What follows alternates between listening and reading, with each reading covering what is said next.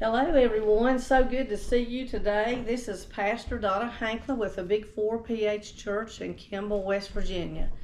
I hope y'all have had a great week, and here we are. Spring is supposed to be coming really soon, hopefully this week, and we're hoping for some warm weather and get to see beautiful flowers, the birds coming back. I know it's an exciting time, and seeing spring, people are getting excited about their gardens and planting things outside. So we're praying for warm weather and warm sunshine for our region. Well, that goes right along with the message today called Light versus Light. And you're thinking, well, what does that mean? Light versus light. And you know, it's an important topic because Jesus is the light of the world, but the devil, he dresses like an angel of light. He appears, masquerades as an angel of light too. He can be deceiving. And as a matter of fact, the devil was the son of morning, Lucifer. He was a bright angel at one time before he fell. So we're talking about light versus light, and what does that have to do with you? Now stay with me to the very end, because I'm going to read to you a book about To Hell and Back. I'm not going to read the whole book. I'm going to read an episode about a man that was defibrillated, and he was looking for that light as he was descending in his death, and of course he was brought back. This is a very good book for me, To Hell and Back, from Maurice Rawlins, because I worked several years in cardiac rehab, and you had to learn all the EKGs and the ACLS, which is a very difficult protocol, learning how to rescue people with medications and the defibrillator. I actually had to do 2 codes in my lifetime, participated in that, and they were very interested. One person was dead, and they just suddenly, as we did the code, they came right back to life. We saw them go into death, they went into death, they come back to life. The other code that we had done, the person did not return back from life. So a lot of you all work in that type of field and you understand it. But understanding God's light and the true light cannot be even any more important than when you're facing death. And we're going to talk about that as one man is being defibrillated. We're going to relate his story. So Father, I just pray today that your Spirit would be with us, that you would direct us and anoint us, and that people would hear and understand and receive God's light into their lives and into their situations. In Jesus' name. Remember that we are on YouTube, and we have been able to reach out to people, and we're asking you, if you would, to subscribe. That does not mean that you have to pay anything, but you get notifications. We're asking you to give a like. Every week I ask somebody to give a like or give a comment, and a lot of people don't. It's very simple. It means a lot because it shows that we're participating on YouTube and getting the gospel out to encourage people right in their homes all across the world is very important in this day and age. So help us do that. We do have a giving link for those that want to give into this ministry as we work to get the gospel out. So I want to talk to you today about light versus light. There cannot be a greater example than in Matthew chapter 4, and so we're going to start right there. When Jesus was led of the Spirit into the wilderness to be tempted of the devil, and he had fasted 40 days and 40 nights, and he was hungry. And when the tempter came unto him, he said, If you be the Son of God, command that these stones be made bread. But he answered and said, It is written, Man shall not live by bread alone, but by every word that proceeds out of the mouth of God. Then the devil takes him up into a holy city and sets him up on a pinnacle of the temple. And he said to him, If you be the Son of God, cast yourself down, for it is written, He shall give his angels charge concerning you, and in their hands they shall bear you up, lest at any time you dash your foot against a stone. And Jesus said to him, It is written, Thou shalt not tempt the Lord your God. And the devil takes him again to the exceedingly high mountain, and he shows him all the kingdoms of the world and the glory of them. And he said to him, All of these things I will give you if you will fall down and worship me. And Jesus said to him, Get behind me, Satan, for it is written, You shall worship the Lord your God, and him only will you serve. And then the devil left him, and behold, angels came and ministered to him. So I want us to see in this situation, Jesus is the light, but yet the devil was coming and trying to make everything sound like it's okay. After all, Jesus hadn't eaten in a long time. What could be wrong with turning those stones into bread? Well, Jesus, he quotes God's word because the devil is trying to get him to sin. And so we've just got a little picture of that. Jesus in the wilderness and the devil trying to tempt him and trying to appear that things are not so bad. And maybe you've encountered that before too. Maybe you have been in a wrong crowd of people that said, look, it's not bad to do a little of this or a little of that, but you know in your heart that it's wrong. Maybe you've been with people that have been involved in gossip or murmuring and complaining. They say, well, it's not bad to say a few things like this, but you know in your heart that it's wrong. The devil will say, well, it's not really that bad. But a little bad is bad. Jesus would not get involved in any way in what the devil wanted him to do. And you see, Jesus, it tells us in Matthew 5:16 to let your light shine before men, so that they may see your good works and glorify your Father which is in heaven. If you're a Christian, you're going to have God's light and love shining through you and reaching out to people around you. And then I love John 8:12. Jesus spake to them. He said, I am the light of the world. He that follows me shall not walk in darkness, but shall have the light of life. So we see that light is important and that God is light. Jesus is light. I want us to look at Acts chapter 9 with the Apostle Paul on the road to Damascus. Here was a man that he's written a good part of the New Testament.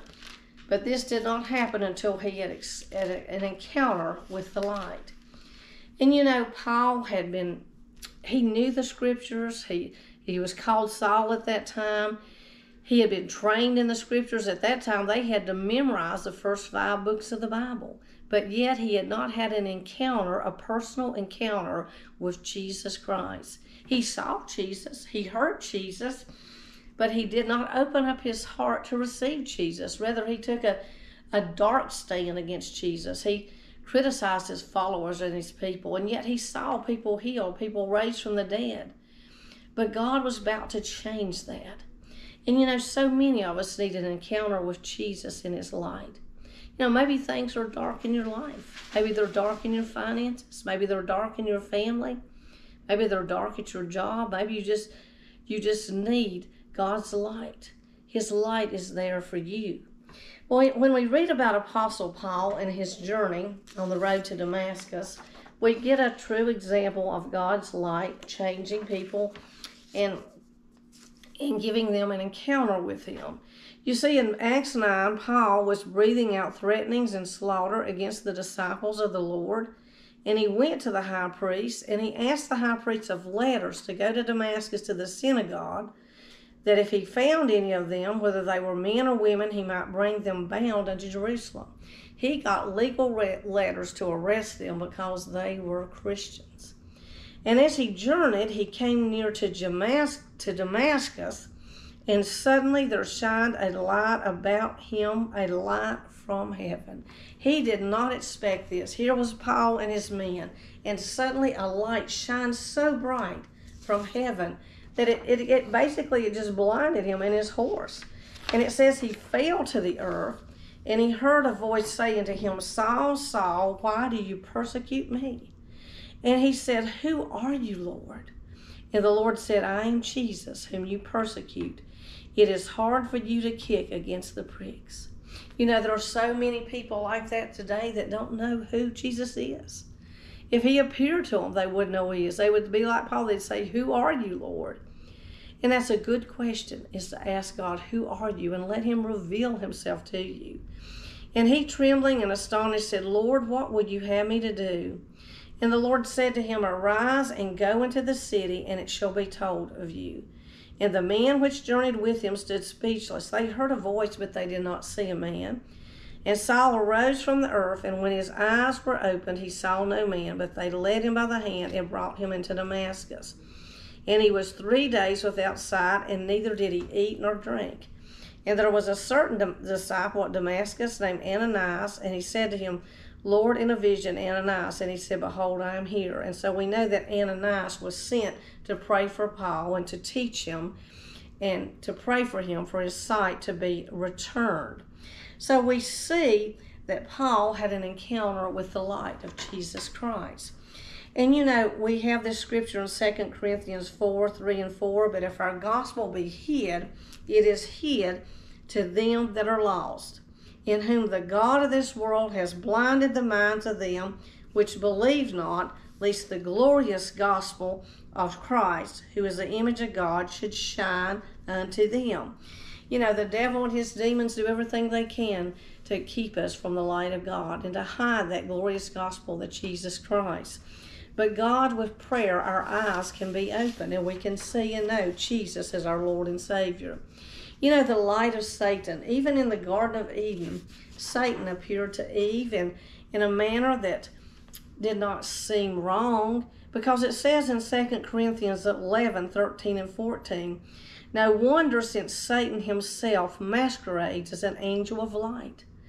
So it is no great surprise if his servants also masquerade as servants of righteousness, but their end will correspond with their deeds. You know, Satan likes to appear that he's not so bad, that he's a good guy. And we see in Genesis that he came to Eve, and I know that you know the story, but we'll just take a minute and look at a little of it. He came in a manner that he didn't really scare her. I mean, the snake at that point didn't really scare her. She had seen different things like that in the Garden of Eden. And so he came to her, and it says he was more subtle than any of the beasts of the field. And the Lord said to him, and he said unto the woman, has God said, you shall not eat of every tree of the garden? So we know that he came to her in a manner that did not frighten her, in a manner that did not startle her. He came to her in a manner that made him appear as like an angel of light. And so she was deceived, and she, you know, eventually ate of that fruit of the tree and gave them to Adam. Now, as we're studying about light, we see that Satan can masquerade as an angel of light. And we want to look at a very interesting scripture in Isaiah 50:11. Behold, all of you that kindle a fire with sparks, walk in the light of your own fire, and the sparks that you have kindled, this shall you have of my hand, and you shall lie down in sorrow. Behold, all of you that kindle a fire with sparks, walk in the light of your own fire, and in the sparks that you have kindled, this shall you have of mine hand, you shall lie down in sorrow. This basically is talking about relying on our own self, our own pride, making it our own way, saying a person that doesn't give God the glory, a person that says that they don't need God. And this is like King Nebuchadnezzar. He had built Babylon up, and Daniel had talked to him, but yet he was filled with pride. And you know, King Nebuchadnezzar, the king spoke and said, is not this great Babylon that I have built for the house of the kingdom by the might of my power and for the honor of my majesty? Even while he spoke these words, judgments came upon him, and he became as a beast in the field. You know, that was his pride that brought him down, and that he built his own fire, so to speak. So just a couple more scriptures about light, and we see in Matthew 4:22 and 23, if we can go there just a minute. Okay. Excuse me. All right. Let me go to Proverbs. I think I would rather go to Proverbs 15:30, because it's more in relations to what we're talking about. Proverbs 15, okay. Y'all join me here, just bear with me as we get our scriptures together. Proverbs 15:30 and 31. The light of the eyes rejoices the heart, and a good report makes the bones fat. In our eyes, God's light shines in our eyes. Our light, we can see God's light shining through us. If we're a Christian, we can see that God loves us. Well, it's so important that we know the true light. And I'm going to protect the identity of this person. And he also, this doctor quotes this scripture, "No wonder, for Satan himself transforms himself into an angel of light. Therefore it is no great thing if his ministers also transform themselves into ministers of righteousness, whose end shall be according to their works." So the story goes that they are on the treadmill doing a stress test, and this man, he suddenly has these beats, ventricular beats that are fast-paced beats, and suddenly he flatlines, and he begins to he falls back. His eyes rolled up in his head, and he fell, and the treadmill sweeping the body away. This reminded me of similar problems occurring in the heart lab, where the heartbeat stops for some reason, but amazingly the patient continues to talk for a while. So they did the chest, they hit him on the chest, they did the procedures, they did CPR, and the nurse said she breathed the breath of life to him, the kiss of life, and they gave him IVs. And this man, he began to recover. And it says, when I pushed on his chest, the heart would stop and his eyes would roll back and he would sputter. He would begin to convulse. They thought he was having hallucinations, but he says, "I'm in hell. I'm in hell. Don't give up on me." He was saying, "Don't stop. Don't you understand? Every time you let me go, I go back to hell." When they would stop doing the defibrillation. And when he asked me to pray for him, the doctor did pray the prayer of salvation for him, and he did recover, and he lived a full life. So we want our lives to receive the true light of Christ. And I pray that you will receive God's light today.